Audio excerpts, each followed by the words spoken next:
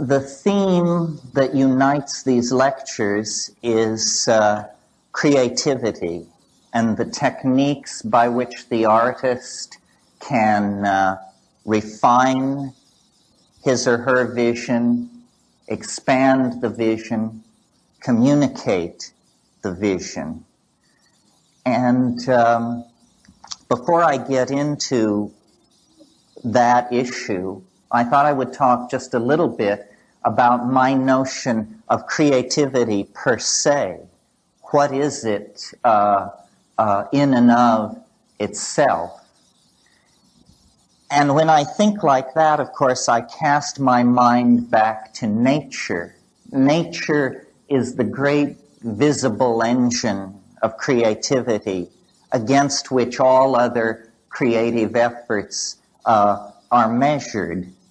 And creativity in nature has a curious distribution. It's something which accumulates through time.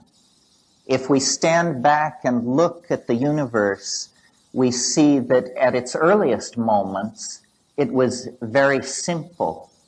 It was a plenum. It was without characters or characteristics. It was what in Hindu mythology is called the Turaya, which is described as attributeless. And naturally, if something is without attribution, you can't say much about it. It takes a while for it to undergo a declension into more creative realms. And these creative realms are distinguished as domains of difference.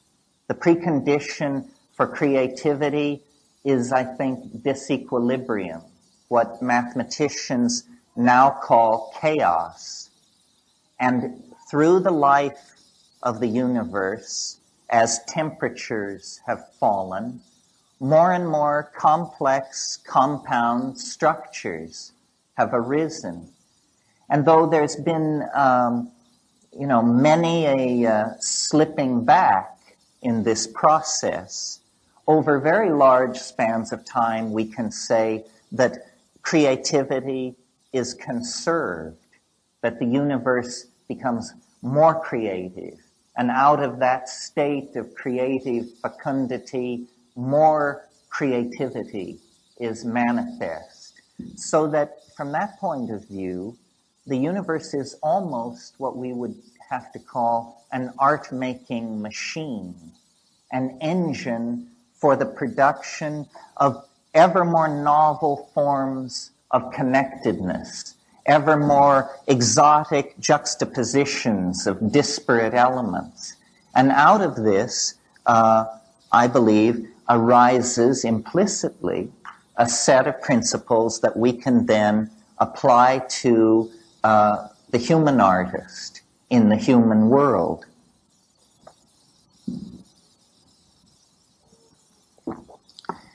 Nature's creativity is obviously the wellspring of human creativity. We emerge out of nature almost, and this idea I think was fairly present close to the surface of the medieval mind. We emerge out of nature almost as its finest work of art. The medieval mind spoke of the productions of nature. This is a phrase you hear as late as the 18th century, the productions of nature. And human creativity emerges out of that, whether you have a model of the Aristotelian great ladder of being or a more modern evolutionary view where we actually consolidate emergent properties and somehow bring them to a focus of self-reflection. Now, I'm sure that we couldn't carry out a discussion of this sort without observing that the prototypic figure for the artist, as well as for the scientist, is the shaman. The shaman is the figure at the beginning of human history that unites the doctor, the scientist, and the artist into a single notion of caregiving and creativity. And I think that, to whatever degree art over the past several centuries has wandered in the desert, it is because this shamanic function has been either suppressed or forgotten. And different images of the artist have been held up at different times. The artist as artisan, the artist as handmaiden of a ruling class or family, the artist as designer for the production of integrated objects into a civilization. This notion of the artist as mystical journeyer, as one who goes into a world unseen by others and then returns to tell them of it, was pretty much lost in the post-medieval and Renaissance conception of art up until the late 19th century or early 20th century, where, beginning with the Romantics, there is a new permission to explore the irrational. This really is the bridge back to the archaic shamanic function of the artist. Permission to explore the irrational. The Romantics did it with their elevation of titanic emotion, romantic love specifically. The symbolists in the mid-19th century did it by a re-emphasis on the emotional content of the image and a rejection of the previous rationalism. And that emphasis on the image and on the emotions set the stage then for what I take to be the truly shamanic movements in art, which begin really with Alfred Jarry in the late 1880s and early 1890s. Jarry, you may remember, was the founder of something called the École du Pataphysique, the Pataphysical College. Jarry announced pataphysics is the science. The problem was nobody could understand what it meant or what it stood for, including Jarry. Jarry was tight with L'Entremont, who you may recall said, "I am fascinated with that kind of beauty that arises when a sewing machine meets a bicycle on an operating table." See, this was a true effort to bend the boundaries of art, to create new permission really for the unthinkable. And this, again, reinforces the shamanic function. What do we mean when we say the unthinkable? We mean the envelope of that which can be conceived. And for at least 200 years, the ostensible mission of the artist has been to test the conceptual and imagistic envelope of what the society is willing to tolerate. And this has taken many forms. The deconstruction of imagery that we get with abstract expressionism, going back into impressionism and the pointillists, or the permission for the irrational imagery of the unconscious, surrealism and German expressionism make use of this permission. Always the idea being to somehow destroy the idols of the tribe, dissolve the conceptual boundary of ordinary expectation. Well, in order to do this, it seems to me there is a precondition for the creation of art, which I call understanding. And I don't mean this in an intellectual sense.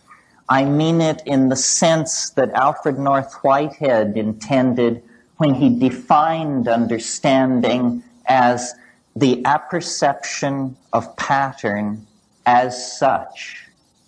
As such. There's nothing more to it than that.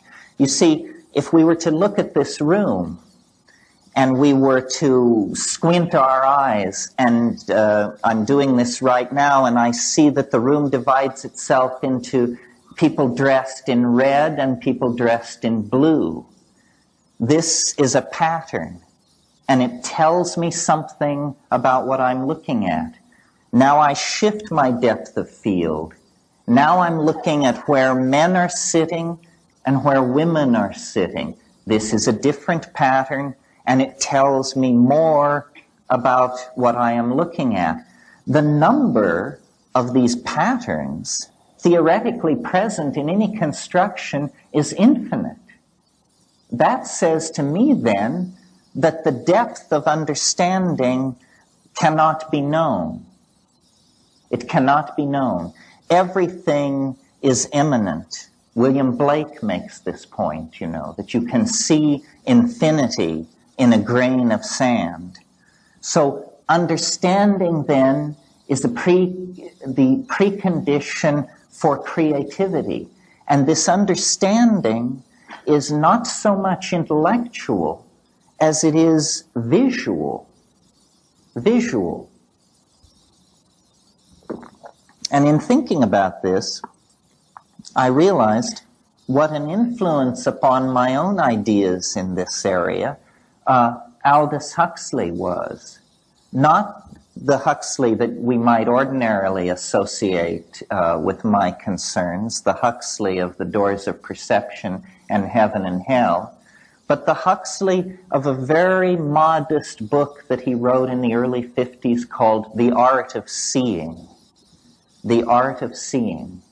And in that book, he makes the point that a good art education begins with a good drawing hand. That to be able to coordinate the hand and eye and to see into nature, to see into the patterns present as such, is the precondition for a kind of approach to the absolute. Now, out of this process of seeing, which I'm calling understanding, the creative process ushers in novelty. And many of you have heard me speak of novelty in another context, in the context of nature as a novelty-producing engine of some sort, and ourselves almost as the handiwork of nature. But this same handiwork of nature, which we represent, we also internalize and re-express through the novelty of the human world. Well, now, if we take seriously the shamanic model as a basis for our authentic art, then certainly in the modern context, what we see missing from the repertoire of the artist are shamanic techniques. And it's for the discussion of these shamanic techniques, I believe, that I was brought here this evening. So I want you to cast your mind back to a great seminal moment, germinal moment in the history of human thought, which was about 25,000 years ago. The great glaciers that had covered most of the Eurasian landmass began to melt, and human populations that had been islanded from each other for about 15 millennia began to recontact each other and reconnect. And out of this comes what is called the Magdalenian Revolution from 18,000 to 22,000 years ago. And what it is nothing less than a tremendous explosion of creativity and aesthetic self-expression on the part of the human species. We find for the first time, bone and antler technology takes its place along with stone technology. Musical instruments appear over a wide area. And cave paintings, some paintings in areas and recesses so remote from the surface of the ground that it takes several hours to reach them, are painted and set up in dramatic tableaus specifically designed to bring together sound, light, and dance in hierophanies, extravaganzas of aesthetic output that invoke a kind of transcendent other, that human beings for the first time are trying to come to grips with and make some kind of cultural statement about. And this pulling into matter of the ideas of human beings, first, in the forms of beadwork and chipped stone and carved bone, within 20,000 years ushers into the kinds of high civilizations that we see around us and points us toward the kind of extraplanetary mega civilization that we can feel operating on our own present like a kind of great attractor. Now, this whole intellectual adventure in exteriorization of ideas is entirely an aesthetic adventure. Until very recently, utility is only a secondary consideration.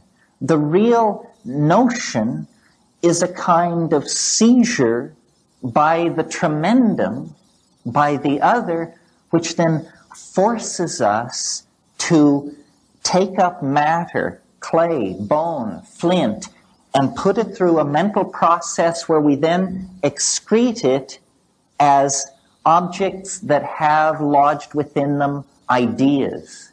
This seems to be the special, unique, transcendental function of the human animal, is the production and condensation of ideas. And what made it possible for the human animal is language. If you're seeking the thumbprint of the transcendental on the myriad phenomena that compose life on this planet, to my mind, the place to look is human language. Human language represents an ontological break of major magnitude with anything else going on this planet. I mean, yes, bees dance and dolphins squeak and chimpanzees do what they do, but it's a hell of a step from there to Wallace Stevens, let alone William Shakespeare. Language is the unique province of human beings, and language is the unique tool of the artist. The artist is the person of language. And I've, given a lot of thought to this because the work that I've done with psilocybin mushrooms and the observations of psychedelic plant use in the Amazon centered around ayahuasca lead me to the conclusion that it is the synergy and catalysis of language that lies behind not only the emergence of human consciousness out of animal organization, but then its ability to set a course for a transcendental dimension and pursue that course against all the vicissitudes of biology and history over 10 or 15,000 years. Language has made us more than a group of pack-hunting monkeys. It's made us a group of pack-hunting monkeys with a dream.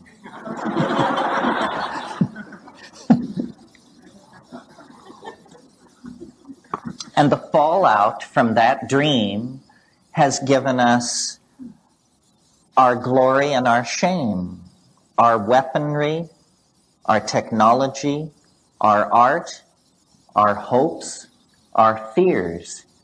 All of this arises out of our own ability to articulate and to communicate with each other. And I use this in the broadest sense. I mean, for me, the glory of the human animal is cognitive activity, song, dance, sculpture, poetry, all of these cognitive activities. When we participate in them, we cross out of the domain of animal organization and into the domain of a genuine relationship to the transcendent. As you know, shamans in all times and places gain their power through relationships with helping spirits, which they sometimes call ancestors, sometimes call nature spirits, but somehow the acquisition of a relationship to a disincarnate intelligence is the precondition for authentic shamanism. Now, nowhere in our world do we have an institution like that we do not consider pathological, except in the now very thinly spread tradition of the muse, that artists, alone among human beings, are given permission to talk in terms of my inspiration, or a voice which told me to do this, or a vision that must be realized. The thin line, the thin thread of shamanic descent into our profane world leads through the office of the artist. And so, if society is to somehow take hold of itself at this penultimate moment, as we literally waver on the brink of planetary extinction, then the artist, like Ariadne following her thread out of the labyrinth, is going to have to follow this shamanic thread back through time. And you know, one of the most disempowering things that has been done to us by the male-dominant culture is to brush out our footprints into the past. We don't have a clue as to how we got here. Most people can't think further back than the first Nixon administration, let alone, you know, the arrival of the Vikings, the fall of Çatalhöyük, the melting of the glaciers, so forth and so on. We have been disempowered by a rational tendency to deny our irrational roots, which are a kind of embarrassment to science, because science is the special province of the ego, and magic and art are the special province of something else. I could name it, but I won't. It prefers to be unnamed, I think. So, how seriously then are we to take this, I'll call it an obligation, to follow the shamanic thread back into time? Well, I think that it is a matter of saving our own souls, that this is the real challenge.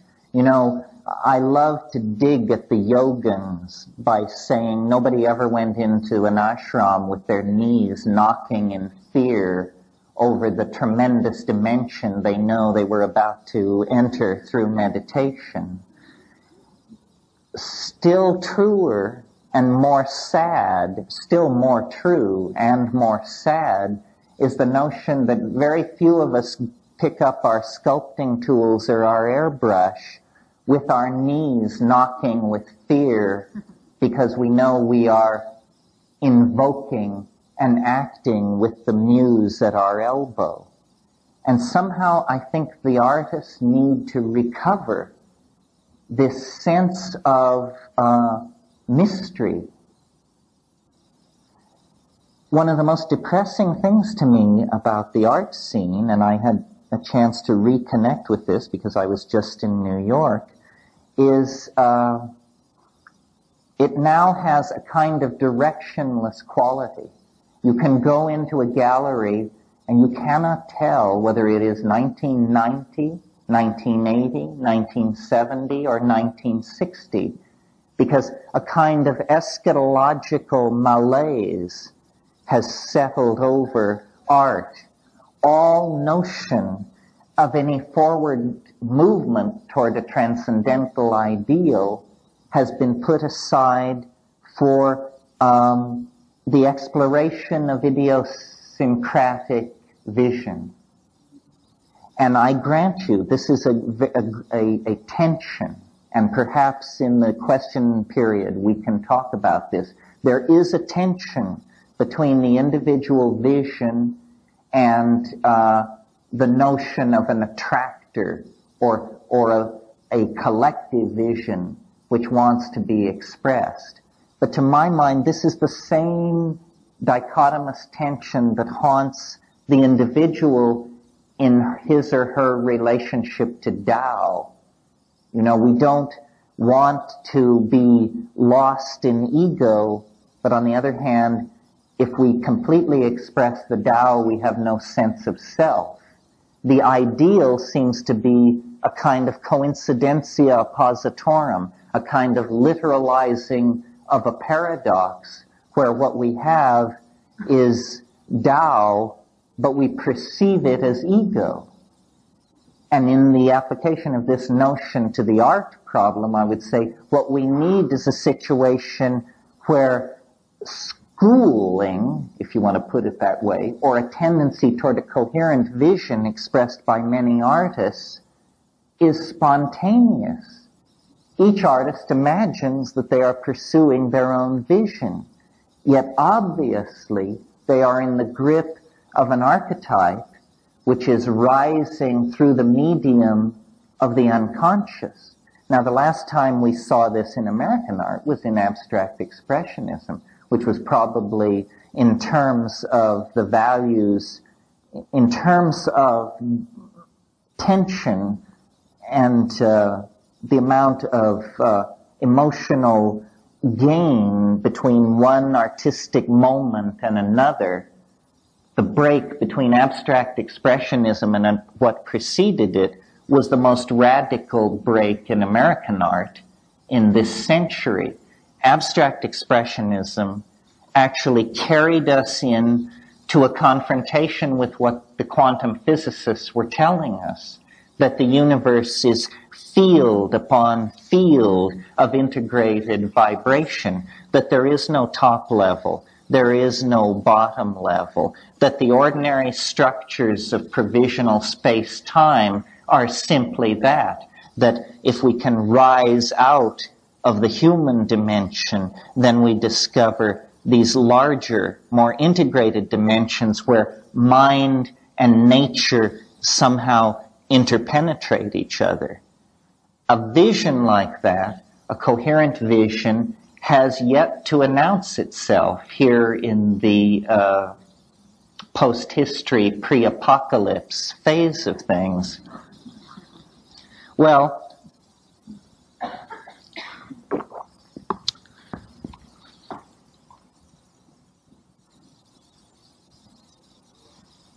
I guess I have a kind of reactionary side when I think about the creative endeavor.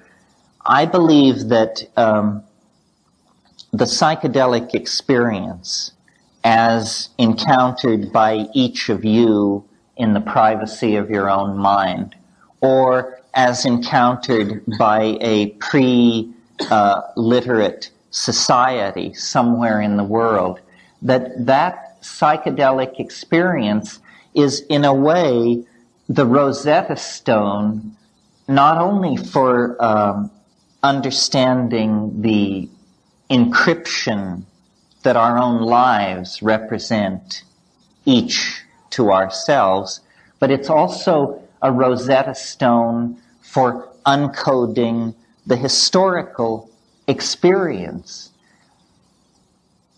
Art is this endeavor to leave the animal domain behind, to create another dimension orthogonal to the concerns of ordinary history. And this orthogonal domain, to my mind, is glimpsed most clearly in the psychedelic experience. The psychedelic experience shows you more art in an hour and a half than the human species has produced in 15 or 20,000 years. Now, this is an incredible claim. This is why I make it. The energy barrier which separates us from this tremendous repository of transcendental imagery is very low. You know, it's a matter of a little personal commitment and the substances which make the transition possible. The perturbation of brain chemistry is easily done. What is not so easily done is the assimilation of the consequences of this act. Ordinarily, we assume that consciousness is channeled between tremendously deep walls, that there is no way to force a confrontation with the other or the transcendent or the unconscious. We tend to assume that, we're going to have to do double duty at the ashram for 3 decades before you're vouchsafed even a glimpse into these places. This is not true. Culture, and this is my message to artists and to anybody else who cares to notice, culture is a plot against the expansion of consciousness. And this plot prosecutes its goals through a limiting of language. Language is the battleground over which the fight will take place, because what we cannot say, we cannot communicate, and by say I mean dance, paint, sing, meme. What we cannot say, we cannot communicate. We can conceive of things that we cannot communicate. And I think every one of us here has done that. And that's a thrilling thing. That is the deep homework. The psychedelic inner astronaut sees things which no human being has ever seen before, and no human being will ever see again. But in fact, this has no meaning unless it is possible to carry it back into the collectivity.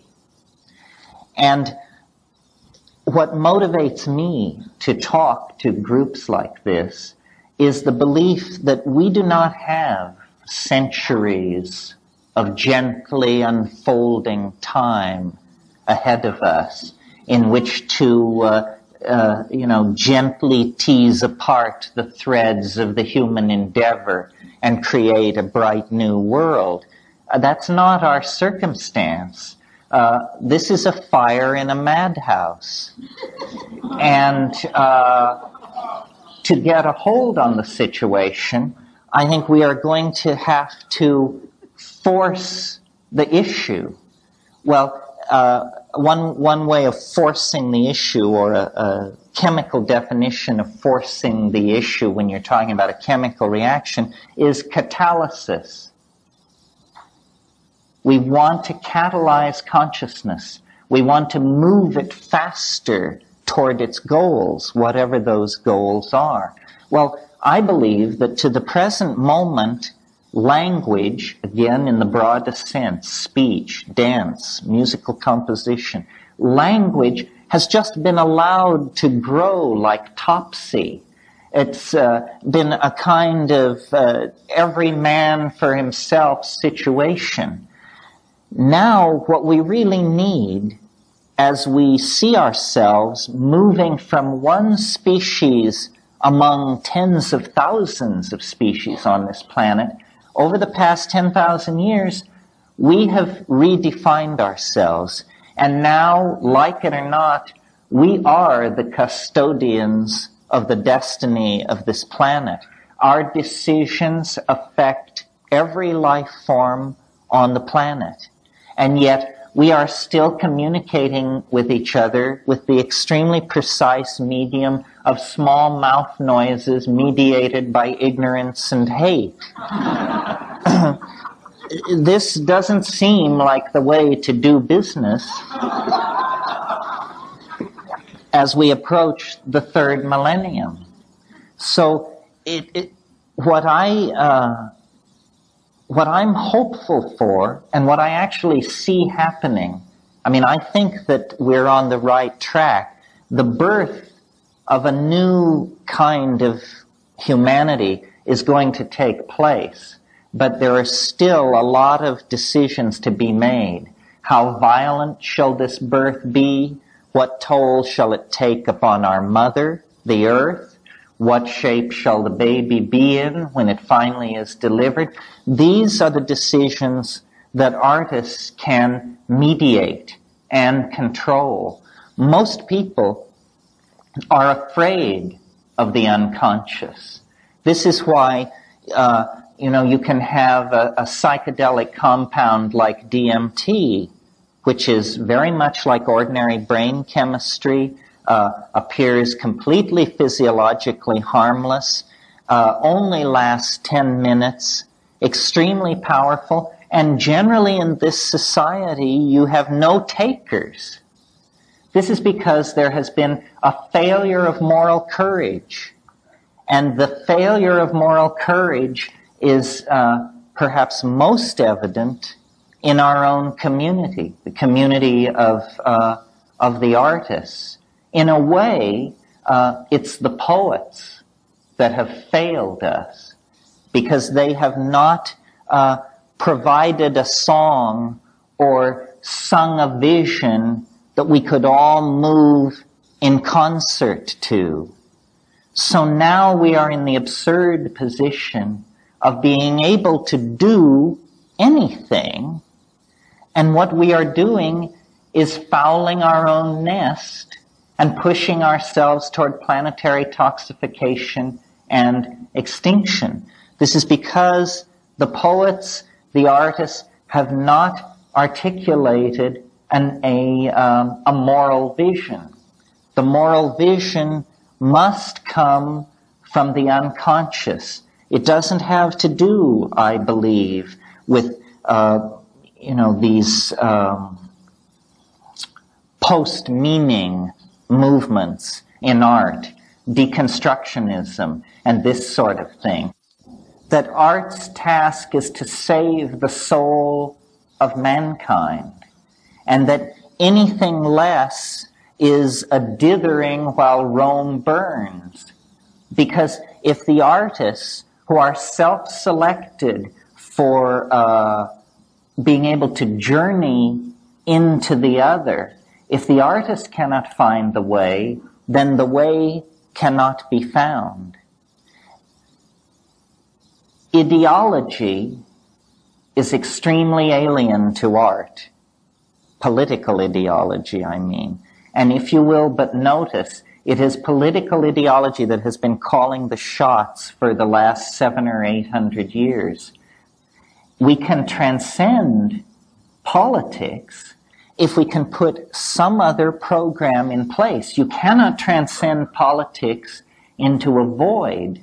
And I believe that a world without ideology could be created if what were put in place of ideology were the notion of the realization of the good, the true, and the beautiful. You know, the three-tiered canon of the Platonic aesthetic. Reconnect the notion of the good, the true, and the beautiful.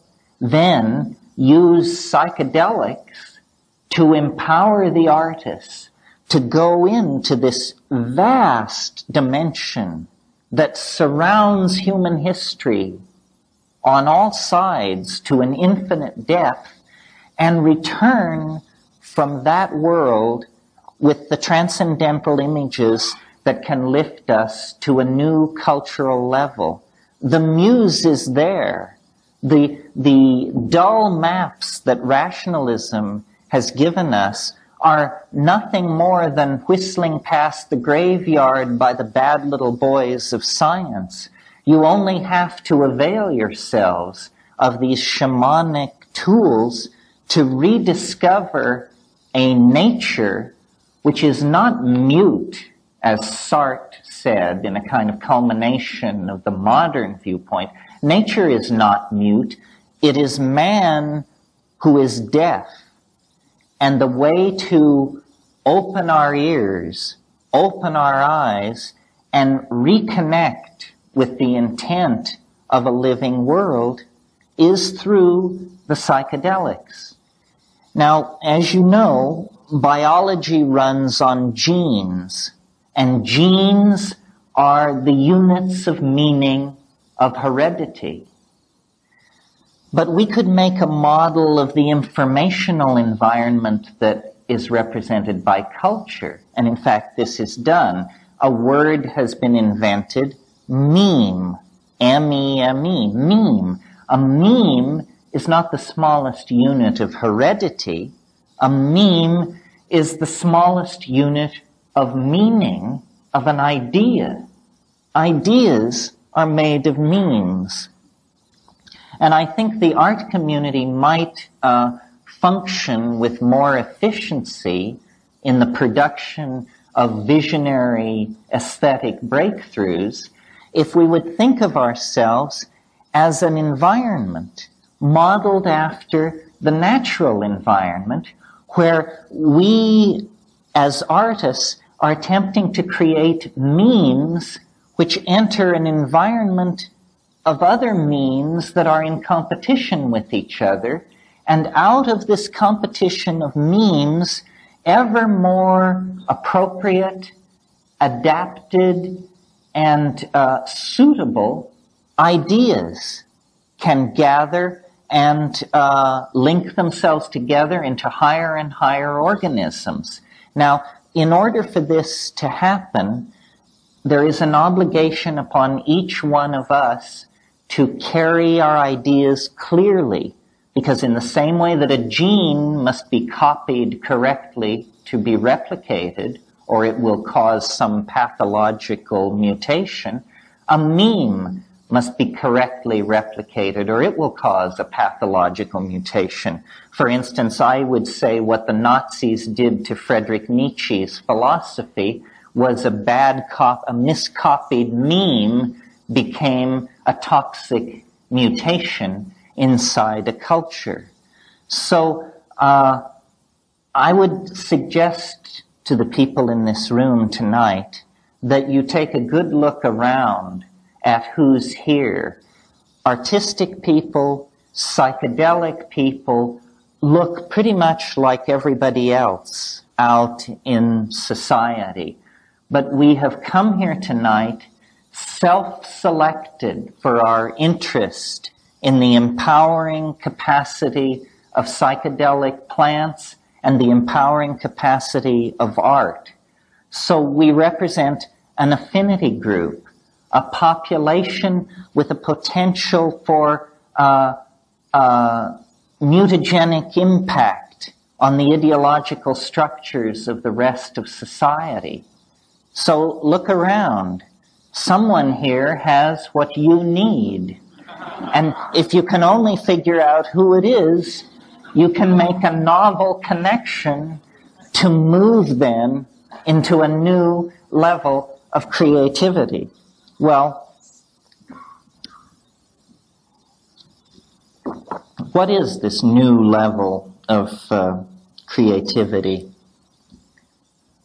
Some of you may be familiar with a theme that was very big in medieval religious art, which was the apocalypse of St. John or of somebody. There are a number of these apocalypses.